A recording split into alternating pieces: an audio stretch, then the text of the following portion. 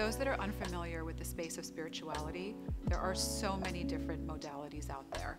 And what I do is sit with you and we customize what modalities work in your spiritual journey. I'm going to break down each of the modalities that I am certified in. Think of it as a spirituality 101. There's so many different tools out there, but I'm going to tell you the ones that I'm passionate about and where I'm certified. I am a certified Reiki Master Level 2. Sounds serious, doesn't it? Well, it kind of is. What is Reiki?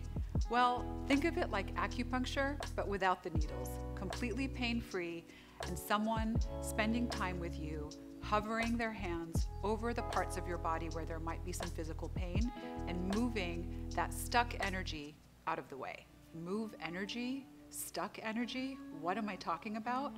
Think of it this way. When we have emotions that we have not processed, the way that our body tries to deal with it is to bring the attention to that part of the body. It may sound a little hokey, but I promise you, people that have gone to Reiki practitioners for years and years feel so much better.